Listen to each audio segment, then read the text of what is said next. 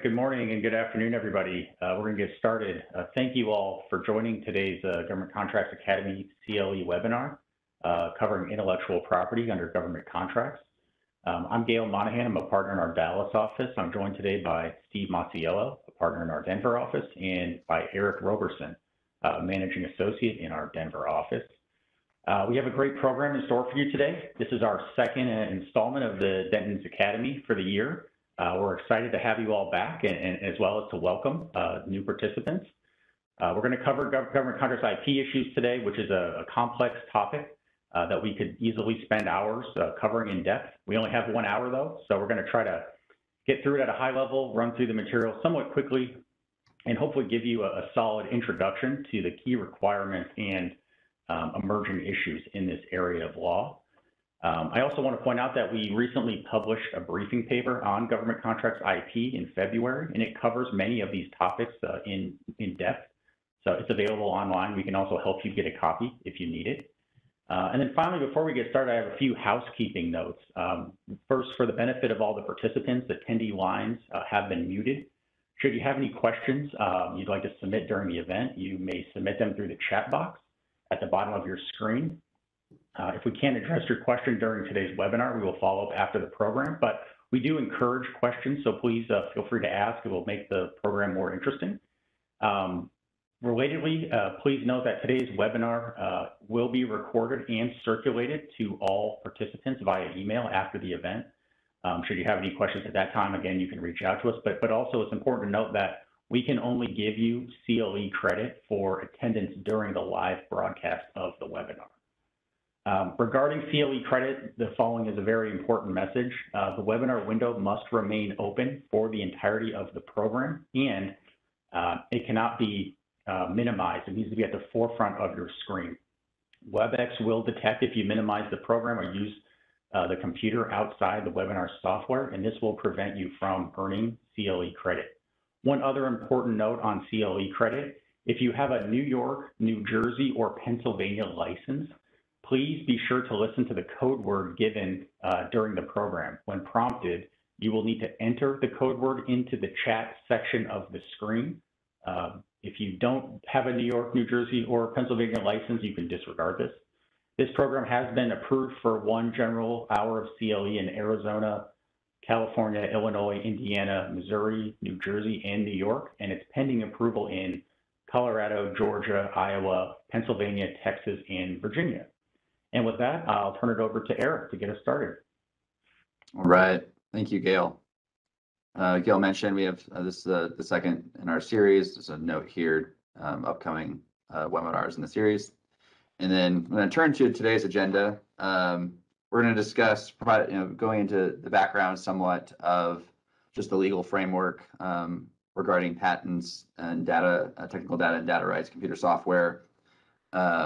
And then I'll shift to Steve, who will discuss the allocation of those rights, technical data, rights and technical data, computer software, as well as the marking, important issues in identifying and marking technical data and computer software to ensure it is protected from unauthorized use and how to do that.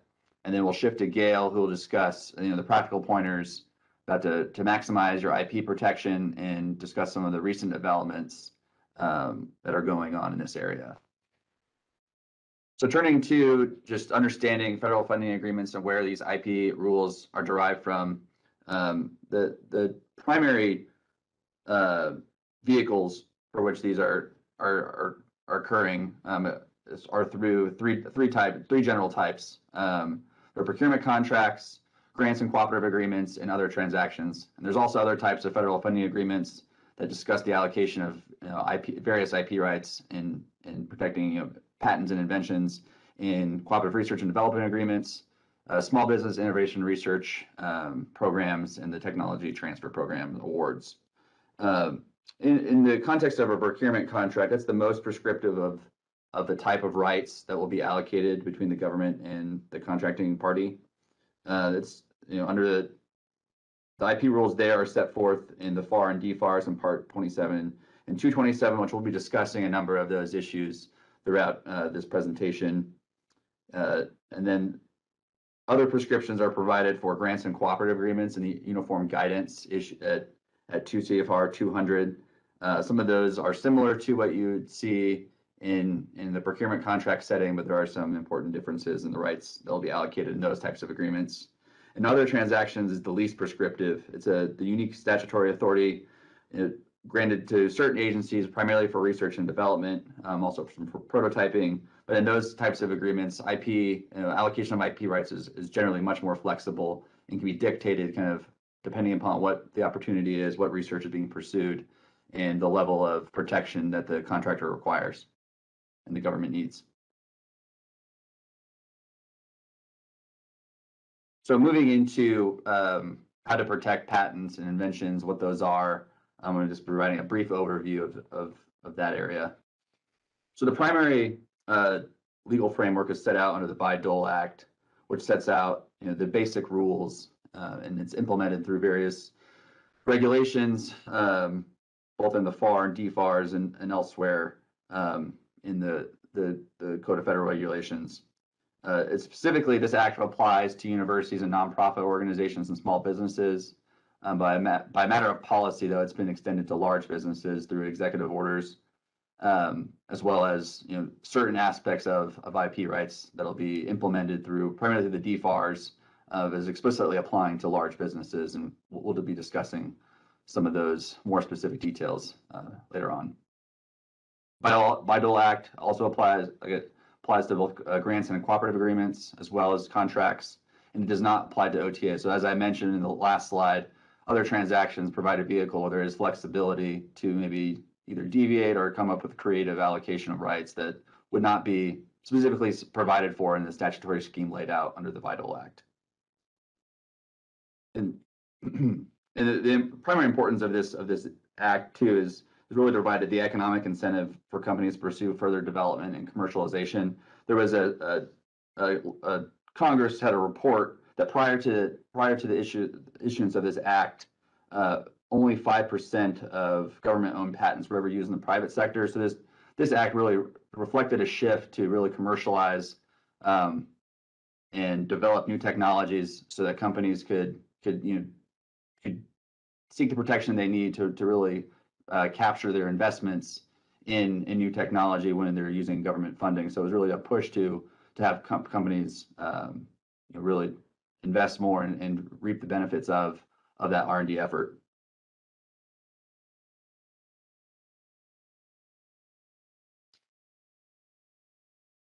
So the allocation of principal rights are in subject inventions, and that is when any invention is conceived or first actually reduced in practice in performance of a federal funding agreement. And this is an important first step in what is going to be protected. And there's been some recent case law development on what that precisely means that we'll get into a little bit later in the Ideal Innovations case that discusses some of the disputes around whether something has been first reduced to practice or how that must occur in order to seek that protection of patent rights. Generally, the contractor will retain ownership of the subject invention or the awardee in different types of contract vehicles. The government will receive, in exchange for that, a non-exclusive, non-transferable, irrevocable, paid-up license to practice anywhere throughout the world or on its behalf. So it provides, I think the exchange there is the government will be receiving the right to utilize the technology and invention produced under that contract, to serve its purposes as it providing the funding, at least in whole or in part, for these new inventions. So there are some exceptions to this general framework surrounding subject inventions. Whether the contractor is located outside the United States, there's some national security. If there's classified work being performed, or it could be of particular importance to the defense community, and they do not want to release this invention or new technology out for the public's use. There's some exceptions to whether how that how ownership in that area works. There's other agencies that also have exceptions. For instance, the U.S. government will retain title unless a waiver is granted under certain programs of the DOE. Other agencies such as NASA also have similar statutory authority that will authorize them to take title to the inventions where under the Bayh-Dole Act, it's generally perceived that the contractor will receive title and the government will receive a license for those new inventions being created.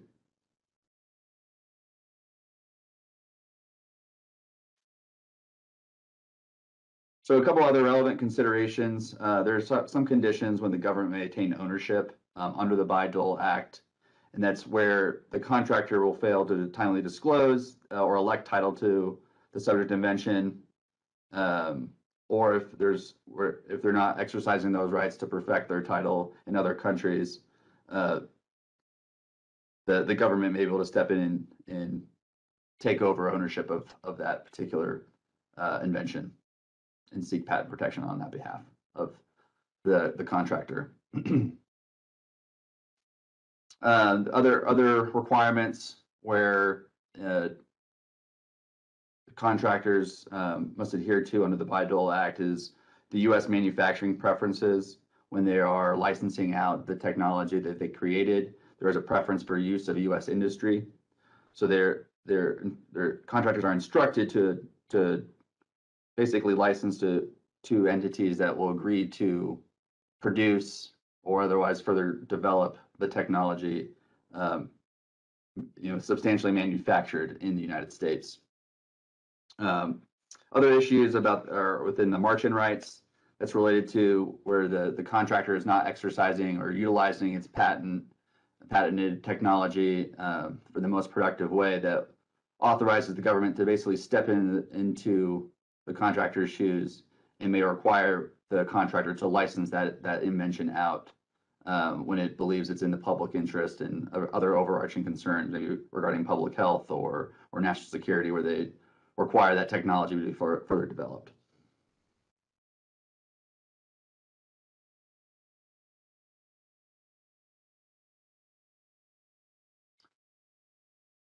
So just a couple practical pointers about how to maximize your IP protection in the patent setting.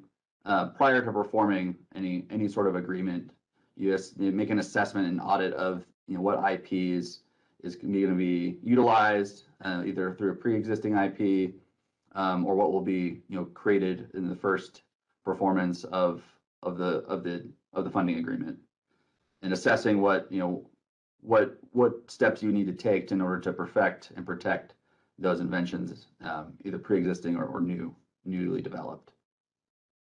It's important to develop procedures of how you would document subject inventions. As I mentioned in the last slides, that failure to exercise and elect to take title in the requisite time period could lead to relinquishment of some of those rights that will default back to the government if the proper procedural steps are not taken. And then other steps, it will be to perfect that is going to be filing the patent application both in the U.S. and throughout the world as necessary, and then filing the necessary reports on the utilization of that technology and inventions.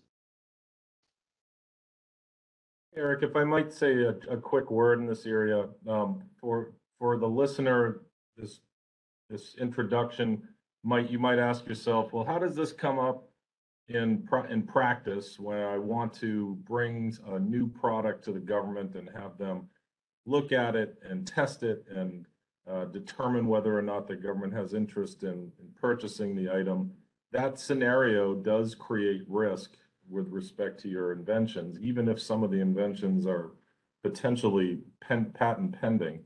And that is because of the very broad scope of what a subject invention is. It's anything from conception all the way to first actually reduced to practice. And that actually reduced to practice can mean that it's required for the invention to have been tested and proved out in the environment that it's intended to be functioning in.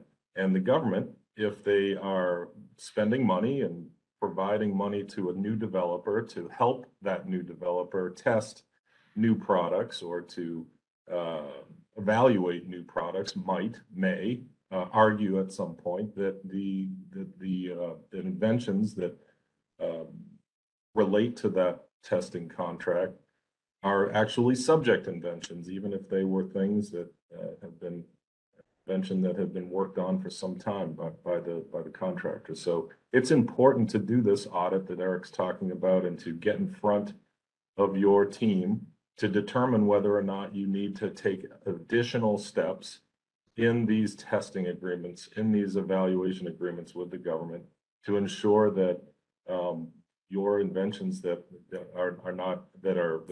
should not be are not somehow drawn into the subject invention definition, granting the government significant license. Anything else in that area, Eric? You can want to. Yeah, I think that it covers it. I think it's really just thinking about it from, strategically from the outset, is an important aspect of that whole arrangement with the government. That we can avoid some of the issues down the road of whether or not you've taken the proper steps. So I think you covered it, and highlighted the importance of that quite well. All right, I think we're moving into technical data, Yeah, one more slide, Steve. Sorry, this is just kind of relates to kind of some of the recent issues in kind of patent protection. There's been a lot of discussion, particularly at the members of the World Trade Organization, about patent waivers for the COVID-19 vaccine that would allow, non-patent holders without permission to utilize, the patent technology to develop COVID-19 vaccines. It's related to how the government able to exercise their march-in rights in order to do so. There's also separate authority for the government, whether or not it's been funded by the federal government under 28 USC 1498 to issue compulsory licensing to third parties that would permit non-patent holders to basically further develop the technology, create it, mass produce it in a variety of areas to make it more widely available. And in that context, particularly where it's of great national importance, public health, health security, other types of issues that are related to that that involve basically taking over the holder of the patent rights and further distributing that technology for more wide use. All right, Steve, to pass it over to you now, we'll discuss technical data and computer software. Okay, fantastic. Why don't we move to the next slide? First things first, to get everybody oriented. Everybody comes to a CLE with a little different level of experience and background in the subject matter. This is for those of you who may be on the call looking to figure out, what is this technical data? What is this thing? Is this some new intellectual property that the government created? No. It is a licensing scheme. The traditional law that protects intellectual property, patents, trademarks, copyrights, and trade secrets remain. Technical data is not a type of IP. What it is a way of managing licensing of certain very narrow type of information in government contracting. And so what I'm going to talk about for the next several slides is how that technical data and software rights license scheme and allocation applies to various types of federally funded agreements. And we're going to start first with agreements that relate to commercial items, and we'll move into non-commercial item type procurement contracts, and finally we'll address grants and cooperative agreements. As you can see, the definition for technical data is technical, but the key words to pull out of this term is that it's information of a scientific or technical nature. Also important to pull out of this definition is that all the other information, reams of information that contractors provide to the government every day, all the time, like proposal information, financial information, management information, scheduling information, is not likely technical data, because any data that is incidental to contract administration, financial or management information, is excluded from the definition. So in general, technical, just as a general rule, it's not always limited to this, but as a general rule, you can think of technical data as the data that relates to items, components, and processes, and describes how they work and how they are made for purposes of this definition. Computer software, this definition is fairly broad, but it's also quite intuitive that computer software would include the source code. It would include other types of information that describes how the software works, how it's developed, how to operate it. But it does not importantly include computer databases or the documentation that describes how to use computer software. Next slide, please, Eric. Okay, so first, like I mentioned earlier, we're going to talk about allocation of rights in a commercial item type procurement contract with the government. These contracts are the least. These contracts are the most like a commercial agreement that can be entered into with the government, short of another transaction, which we do not cover in detail in this presentation because there is significant flexibility, like in a commercial setting, in those agreements. In this case, what we're talking about is commercial item procurement contracts with the government. And the first thing to talk about is what happens to the technical data that describes the commercial product or the commercial item or the commercial component that is subject to the commercial item contract. Well, if the contractor accepts the DFARS clause that is cited here, what the ordinary allocation of rights is that the government will get an unrestricted right to use, modify, and disclose technical data that are form, fit, and function, that describe the form, fit, and function of the item, or that are necessary for the operation, maintenance, installation, or training related to the item, which makes sense from a DoD perspective. The government only receives a limited right to use, modify, reproduce, etc.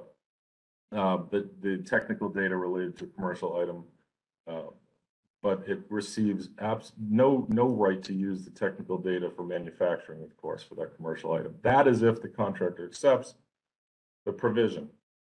In the civilian world, the contractor only acquires those rights that are customarily provided when in the case of a sale of a commercial item or component or service, and that is the general rule for commercial item procurement contracts. Next slide, please. With respect to software, in both defense and civilian contracts, the government obtains the following rights. Only the rights that it would receive in the commercial setting for software are those rights, and any additional rights that the government might negotiate with the commercial computer software vendor.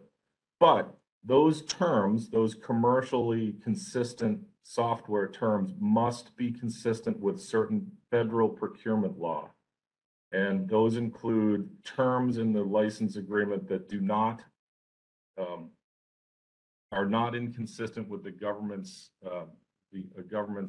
policy on indemnifying contractors without having specific congressional appropriations available to accept that open-ended indemnity. That's obviously the software license cannot require the government to indemnify in cases that it doesn't. The software agreement should not include automatic renewals that would violate the government's ability to contract in advance of appropriations, and it must also include dispute and other types of terms that are consistent with federal law. All right, next slide, please. So that's commercial item, technical data, and computer software. Now moving into, again, procurement contracting, but in this case, the contracting for non-commercial items and services, where these are more unique needs of the government being met in the procurement contract setting. Technical data in the defense contracting world is governed by the source of funding. And there are three types of DoD licenses that a contractor may grant to the government in the case of non-commercial technical data. The first and most limited right that the government would receive is in technical data concerning items components, processes, et cetera, that are developed exclusively at the contractor's private expense. And Gail will get into later the marking requirements for how this all works, but just foreshadowing a bit into Gail's section, it's very important to be able to document the funding sources and to have segregable sections of your technical data that can be supported and shown to have been developed at private expense, whether it be from an IR&D project or from some other private source of funding. It's very important to maintain that documentation.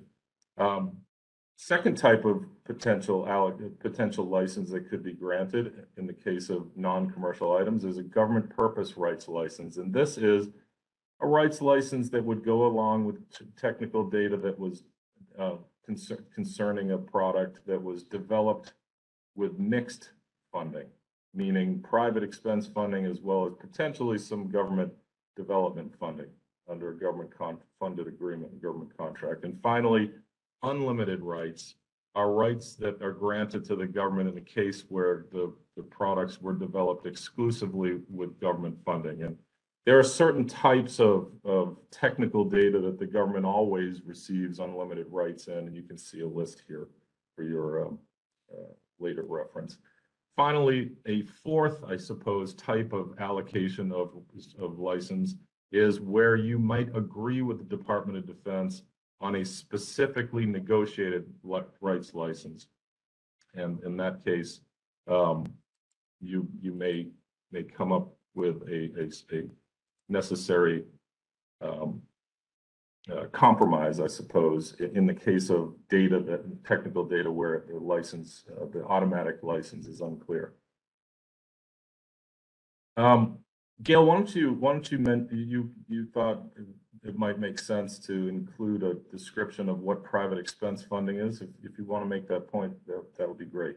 Yeah, sure. It's not covered in the slide, but it is probably relevant, and some of you might not know. Private expense funding means essentially costs that aren't charged as direct costs to government contracts. So you can have private expense that's allocated to government contracts through indirect cost pools, but it can't be a direct cost of a government contract. So, a classic example would be IR&D. You develop something using IR&D funds. Those are considered indirect costs for government contract cost accounting purposes.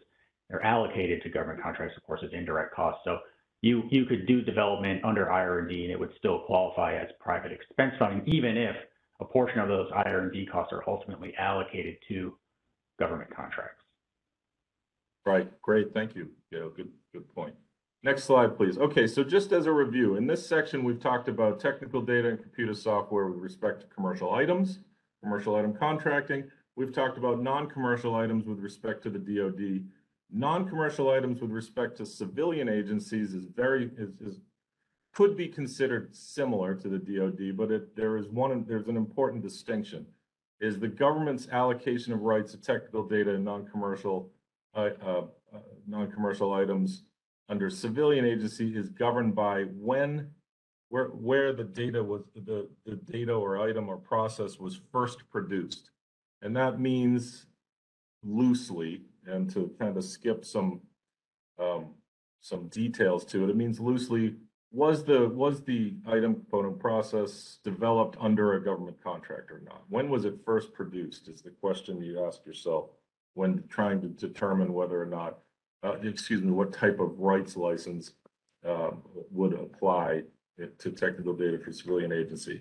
In this case, there's only two types in the civilian world. One is limited rights, and that relates to technical data items that are developed exclusively at the private expense, not otherwise delivered under a government contract, and so forth. And unlimited rights, very similar to DoD, where data was first produced in the performance of the contract. The technical data describing that development would be provided, licensed to the government with unlimited rights. Next slide. Okay, now moving to non-commercial item contracts for computer software. This can be considered very similar to the way that technical data is allocated, licenses are allocated. It follows the money, so to speak, under the Department of Defense. With respect to computer software developed exclusively at private expense, the government receives a very limited restricted rights license that is very limited in nature. A government purpose rights license in software developed with mixed funding, and an unlimited rights license for government developed software, or software development exclusively with government funding. Next slide, please. For civilian agencies, government rights are primarily based on whether the computer software was first developed under the government contract. The same essential allocation scheme is used for software in the civilian agency setting, as is for technical data, limited rights versus unlimited rights, and allocation of licenses are done that way. Next slide, please. Okay, in grants or cooperative agreements, we've talked about commercial item contracts, we've talked about non-commercial items. Now we're going to talk a bit about grants and cooperative agreements. These are federally funded arrangements that are for the public welfare. They're not for the procurement of specific goods and services for the government. Instead, the idea behind grants, cooperative agreements is that the government is providing funding to ensure to enhance the public welfare. So the rules are slightly different here, and they are skewed to providing the public with access to the outcome of those funded agreements. In this case, the government has the right to obtain, produce, etc.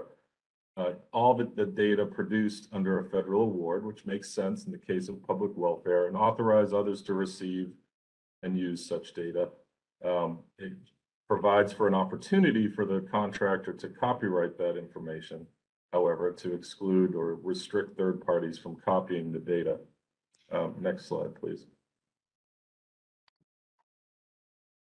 And research data is also data that can be used by the U.S. government to develop agency action, and if it does, it becomes available potentially to the public, except for information that may constitute proprietary information to the contractor, trade secrets, or confidential commercial or financial information. All right, next slide, please. I think it's, before we do this, the code word, I want to ask Eric and Gail if there's anything in the allocation of technical data and software license rights that we might want to discuss, or if there's any questions at this point on these topics. Nothing from me, Steve. All right, fantastic. Gail, if you could. Okay, so on to the COE code here. So for purposes of COE credit in Pennsylvania, New York, or New Jersey, the code word is rights, R-I-G-H-T-S, rights, R-I-G-H-T-S. Again, you need to enter that into the chat section of the screen. This is necessary for you to get your COE credit. If you are not seeking COE credit in Pennsylvania, New York, or New Jersey, you can disregard. Before we move on, I just want to reiterate, questions are very much encouraged from everybody. If we can answer the question on the go while we're trying to get through some of the material that we're reviewing today, we will.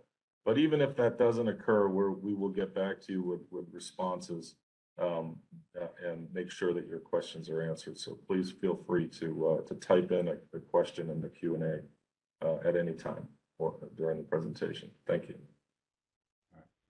Next slide, please. Okay, so now we're going to talk about marking requirements, and Steve alluded to this a little bit earlier, but marking requirements are very important because the general rule is if you deliver unmarked data to the government, then they obtain unlimited rights. So it's potentially very punitive and troubling for a contractor if you deliver, inadvertently unmarked data. Now there is a grace period, a 6-month grace period, but that's it. And there's a number of cases. This is a well settled area of law. This has been litigated. This is there's really not any much controversy on this issue at this point. So This means that, it's very important for you to properly mark your data that you're going to deliver to the government. Otherwise, you're going to grant them a very broad license and potentially severely diminish the value of your IP. Next slide, please. So for commercial data, there is no prescribed format for markings. So the rule would be to follow your standard commercial practices in marking any deliverables to the government. This is actually one of the issues that's before the ASPCA right now in the flight safety case that we're going to discuss a little bit later. Next slide, please. So for non-commercial contracts under FAR, so non-commercial contracts with civilian agencies, if you are required to deliver limited rights data or restricted computer software data, then you need to follow the prescribed format in the FAR for a limited rights notice or a restricted rights notice if it's software. So there is a format you have to follow to the extent you're delivering that type of data to a civilian agency. Next slide, please. So DoD, on the other hand, is less shy about asking contractors for data than civilian agencies. So for DoD contracts, you need to do a couple different things. First off, you need to identify in your proposal any data that you intend to deliver with restrictions on the government's use of that data. So basically, if you're going to deliver limited rights or GPR licensed data to the government, you need to identify that during the proposal phase of the contract. And then once the contract is awarded, you need to mark that data with, one of the very specific legends that are prescribed in the DFARS. Now, how contractors go about marking technical data under DoD contracts was actually the subject of a fairly recent Boeing case that we're going to discuss in a few minutes. So, Eric, if you go to the next slide, please. Mm-hmm. Okay, so validation of markings. The government is authorized to challenge the validity of the markings you place on your data. And this is true under both commercial and non-commercial contracts. And as I think Steve alluded to this earlier, as a contractor, you're required to maintain records sufficient to support the validity of your markings. So for example, you need to have records that would support that data was developed at private expense in order to support your assertion of a limited rights license in technical data that you're going to deliver to the government. So it's very important that you maintain and maybe have a system to maintain, records that help you support your data rights assertions. Next slide, please. So for commercial contracts, in order for the government to challenge the validity of a contractor's markings, the bar is pretty high. First off, there's a presumption that the data was developed exclusively at private expense, though there are some limitations on that presumption, as you'll see here, with respect to major weapon systems. So that's kind of the first hurdle. But the second one is that in order to initiate a challenge, the CO has to have information that demonstrates that the commercial item was not developed at private expense. And that specific issue is one of the issues that we're going to discuss with respect to the pending flight safety case as well. Next slide, please, Eric. So now we're going to cover some practical pointers about how to maximize your IP protection. And I'm going to run through these, but I invite Steve and Eric to chime in as well. This is obviously, probably some of the most important content we're going to cover today, because this is really the nuts and bolts of what you have to do to make sure that you're maximizing your protection. So Eric, next slide, please. Okay, so with respect to the negotiation of data rights, a few points to keep in mind. First, before a contract is even awarded, it's really important that you make sure that you are marking any data that you submit to the government with a proposal or a bid with an appropriate legend, right? So we're talking pre-contract. If you're going to be submitting things to the government, you should mark those. There are, statutory protections for bid and proposal information, but there's no reason, to take a chance. So make sure that you're marking, that type of data with your, whatever your standard legend looks like, so that it's clear to the receiving parties that it's, proprietary information. Next, make sure that you really understand what is going to be developed under the contract in terms of data and what you're going to be required to deliver, right? So this means that you really have to pay attention to the procedurals that are contemplated in the contract. They're going to tell you what kind of data are you going to have to deliver under this contract, right? You really need to have a clear picture of that going into the negotiations. And then finally, Gail, not everybody's gonna know what a CDRL is. Maybe explain that. Contract data rights list. It's essentially there's a bunch of standard, and the government customizes them sometimes as well. They're basically spell out the data deliverables under the contract, right? So, depending on the type of contract that you're dealing with, you're going to have a number of CDRLs, and some contracts have a ton of them, and some probably have none, right? It's really just going to depend on the type of contract, but they basically spell out the types of data that you're going to have to submit. And some of that data is clearly technical data or computer software. Some of it's not, right? And so that's, what is and isn't technical data is an issue that's actually before the Court of Federal Claims in the Raytheon case we're going to discuss in a minute. But so my point being, understanding, what kind of data you're going to have to deliver under the contract and what kind of data is going to be developed, even if it's not going to be delivered, is very important at the outset for purposes of negotiation and understanding, where is there room to negotiate and what kind of risk does providing that type of data or the type of data that's contemplated under the contract of the government pose to you from an IP protection standpoint. And then again, we can't really emphasize this enough. It's important that you maintain records to support, what was developed at private versus government expense, and to do this at the lowest level possible. Because if an issue arises, a dispute arises, that information is going to be critical to supporting your position. So really, the best advice here is that you really have to think through these issues at the outset in order to protect your IP.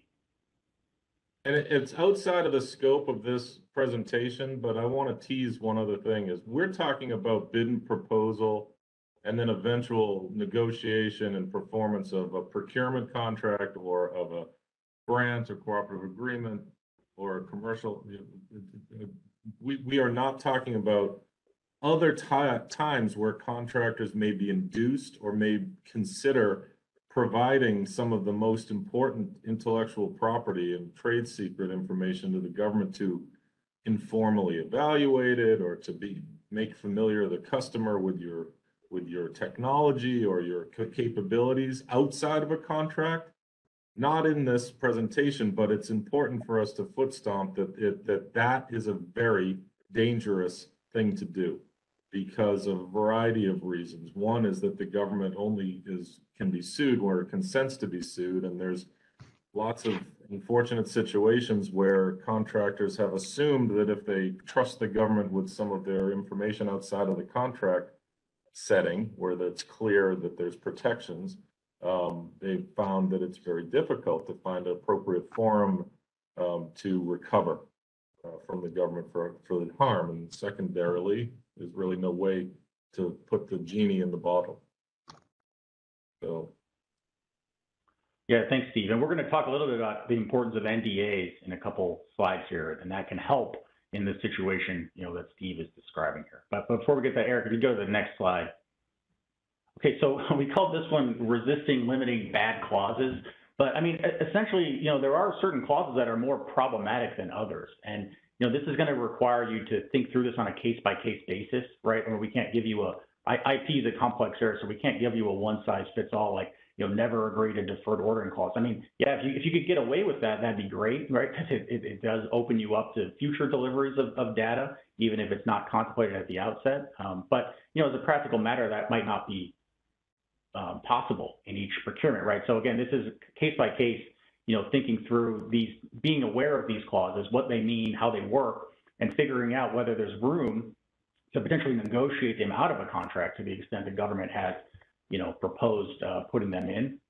So these are ones, that are on our, resist if possible list because they can save you, future headaches. But again, it goes back to paying close attention to the procedurals that are proposed to be included in the contract and understanding, what is going to be delivered and what isn't. And then even if there's stuff that's not scheduled out to be delivered in a procedural, is there a deferred ordering type clause in the contract that would allow the government to come back later and ask for the data, at some point in the future, right? That's another risk area. So again, be mindful of these clauses to the extent you can, try to negotiate these types of things out of your contracts, but understand that that might not be practical in some circumstances.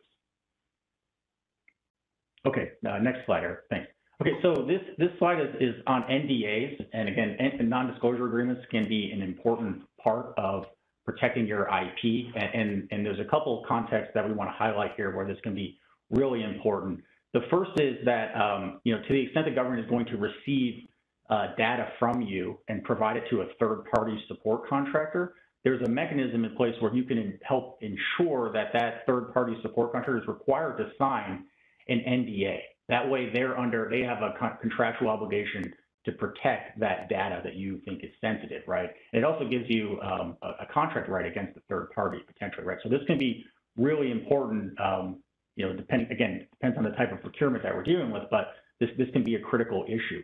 The second one is, this is what Steve was kind of talking about, and there's a whole murky history of law and complex issues that come out of this, but essentially if you're going to be submitting any sort of sensitive data to the government outside of a contract setting, right? So not as bid and proposal information, not as a contract deliverable, your protections and your options if an issue arises might be pretty limited, right? So ideally, asking the government to sign an NDA, makes sense. Now, they don't like to do this, right? So you should anticipate, getting some pushback from them. But, as Steve has kind of been stomping his foot on throughout this presentation, Congress have gotten burned in the past by, providing information to the government and not having appropriate safeguards in place at the outset, right? So an NDA can be critical in this space. Now, one other kind of pointer, ideally, have that NDA signed by a contracting officer who actually has authority to bind the government. That way you're not in this gray area where, you get some non-contracting officer to sign an NDA and then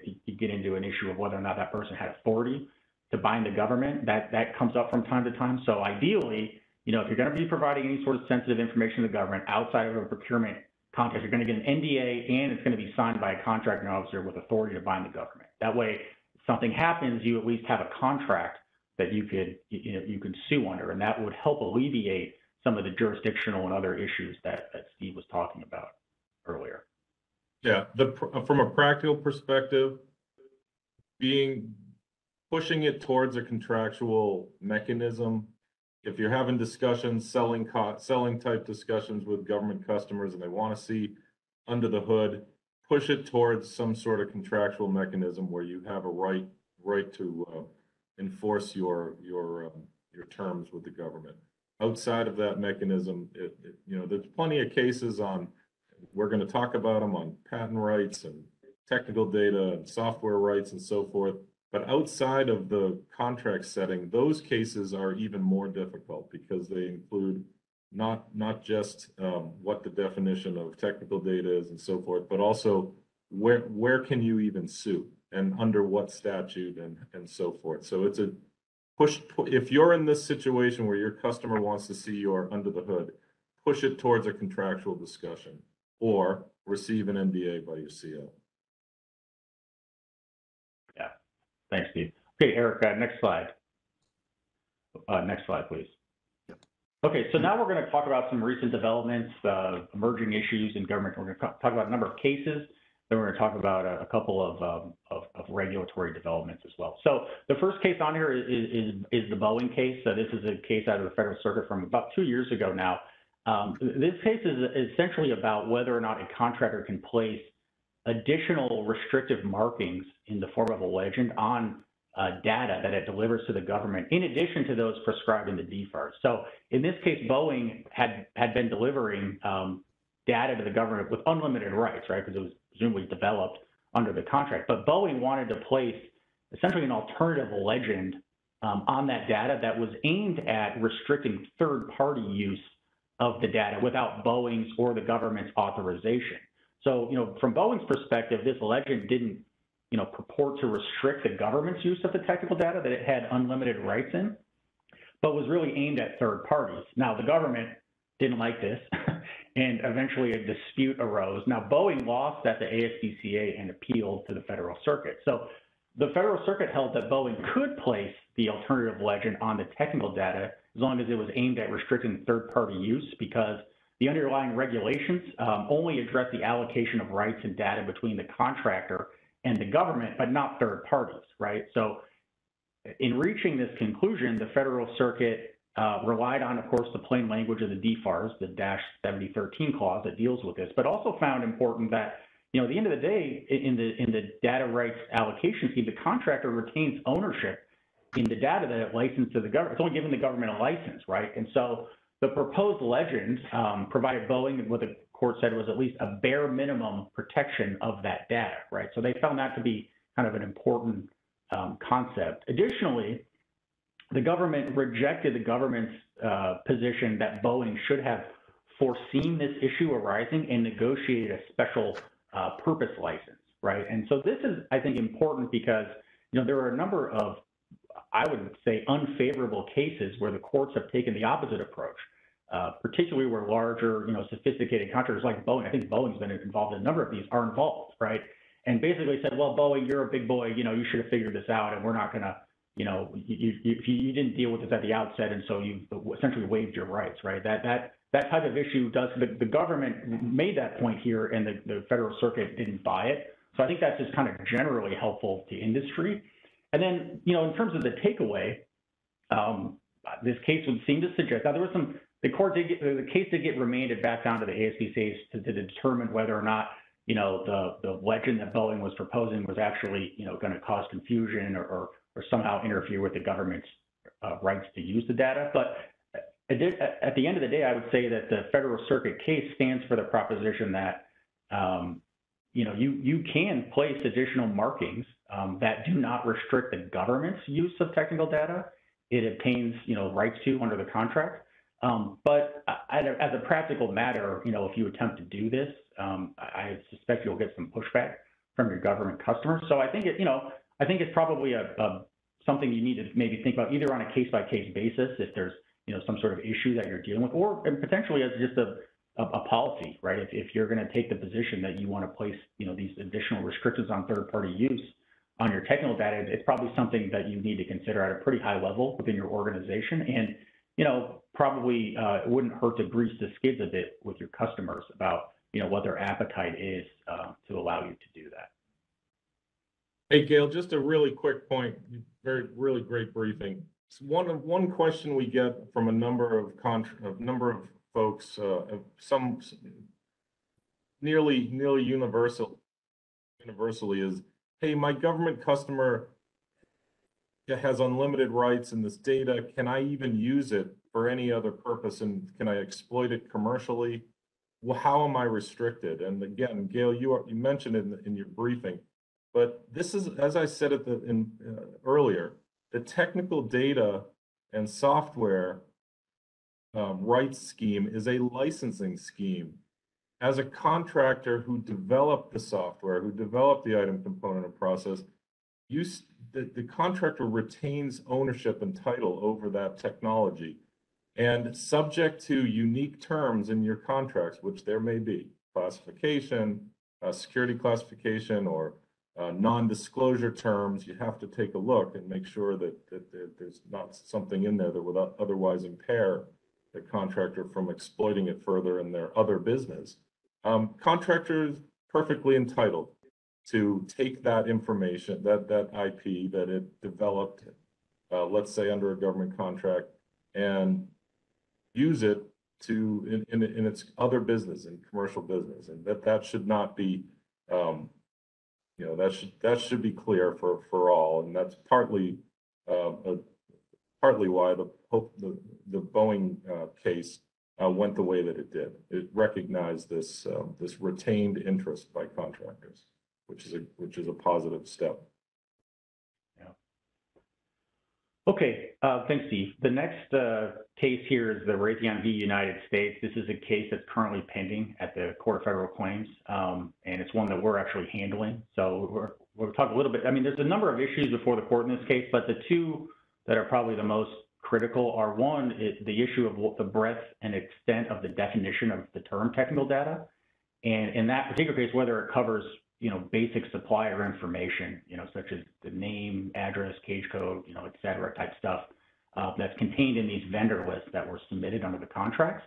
So the government's taking the position that that's technical data. Raytheon, of course, disagrees with that. So that's kind of the heart of the dispute is what does the term technical data mean? What does it encompass? A second issue in the case is whether the government properly followed the statutory and contractual procedures for invalidating markings on supposed technical data. Now, you know, that argument assumes that the vendor was constitute technical in the first place, which again is something Raytheon disagrees with. At a minimum, though, the issue of what is technical, so this case, you know, is before the court. Cross motions for summary judgment have been briefed, but the issue is, you know, what is technical data and how expansively can that be interpreted? The government has taken what we think is a pretty broad view of that in this case, and I've heard from others that of instances where the government is similarly taking broad views on what is technical data for purposes of asserting a license in that data. So from an industry perspective, this decision could be important in terms of either expanding or reining in the definition of technical data in the government's positions with respect to what is or is not technical data. And then, to the extent that it is technical data, the issue of whether or not the government followed the appropriate procedures for challenging the validity of the markings is on the table, as well as a few other issues. So this one to watch. I think, there's no scheduled hearing date yet, but we're hopeful that, we'll get some sort of decision on the motions for summary judgment this year.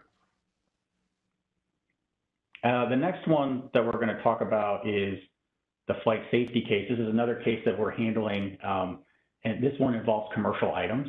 And the issues in this case are kind of two. One is, first is whether the government has authority under the relevant statute and regulations to challenge the validity of flight safety's restrictive markings on its technical data related to commercial items, absent proof that the commercial product was not developed at private expense. And in this case, our position is that that's really not in dispute, right? There's no real dispute about whether or not the technical data relates to a commercial item. So the issue of whether or not the government even had the ability to challenge the markings in the first place is on the table here. And then the second one is whether the government can dictate the language used by flight safety in the restrictive markings it placed on its technical data. Again, as I mentioned, or me or Steve earlier mentioned, there's no prescribed format for how a contractor has to mark technical data related to commercial items, right? And so this case deals with that issue as well. This one is pending before the board. Not clear when a decision is going to come out on this. Hopefully sometime this year. But it could be some law coming out of this one way or the other. We think this case is important to industry, because one, hopefully it will reaffirm the statutory and regulatory language regarding the high hurdle that the government has to overcome in order to challenge the validity of markings on commercial technical data in the first place, and hopefully solidify, make it very clear that contractors have broad discretion in choosing restrictive markings placed on technical data related to commercial items. Okay, the next one, we only have a few minutes left here. JG Technologies. This is a patent infringement claim where the plaintiff asserted that the government, acting through a number, it basically violated their patent. The novel or kind of notable issue in this case is that there's a number of administrative procedures that a claimant can follow when they think that the government has infringed on their patent rights. And one of them is under 35 U.S.C. 183, and it deals with secrecy orders for patent applications.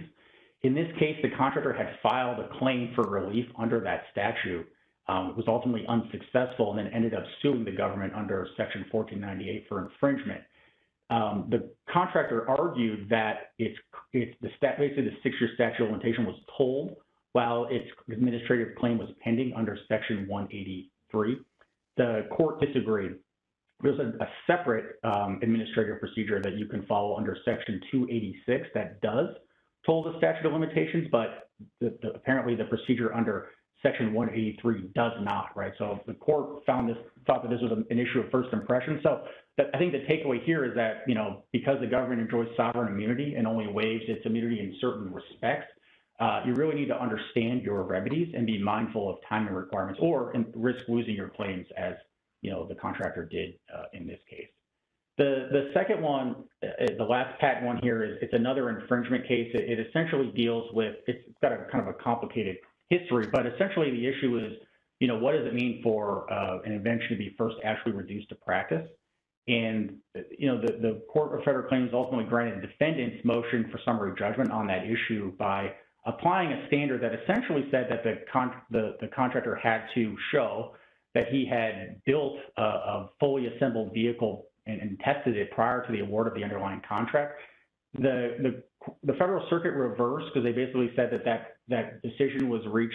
The issue of whether or not the contractor had done enough to demonstrate that the invention was first actually reduced to price was one of fact that was prematurely decided at the summary judgment stage. So it was remanded in that respect. But I think the takeaway here is that, you know, the issue of what it means for an invention to be first actually reduced to practice is a complex one, and relying on testing alone poses risk. So, you know, if you're going to go that route, which in the DoD context might be necessary in some instances, you really need to have a pretty well-developed and supported record to show when the invention was first reduced to practice.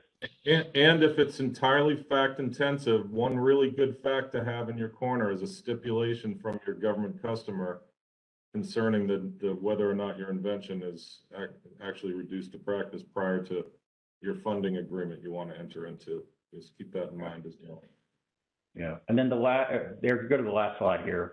There's a number of regulatory developments. None of them are they're kind of all percolating for the most part. I would say just real quick on the first one, this one deals with computer software, but it also appears to propose redefining technical data to more closely align with the statutory definition, which is different than the DFARS. They're similar, but they're slightly different. So that is something that's at issue here in the first one. And then on case D044, this one is another one to potentially pay attention to, as it seems to be moving towards an update to the time period in which the government can place orders for deferred delivery of technical data. Presumably it's going to get large. Currently it's 3 years. It seems like it's going to get larger, maybe up to 6 years, to match what's in the new statutory requirements as well. Okay, so with that, we've covered the agenda today. Thank you all for participating. Just as a note, in approximately 15 days, you will receive an email with a link to your CLE certificate. Your webinar login details will be used to process these certificates. No additional steps are required. So, and as a reminder, if you're seeking CLE credit in New York, New Jersey, or Pennsylvania, you need to enter the code word. With that, have a great day. Thank you for joining us. Hope you learned something.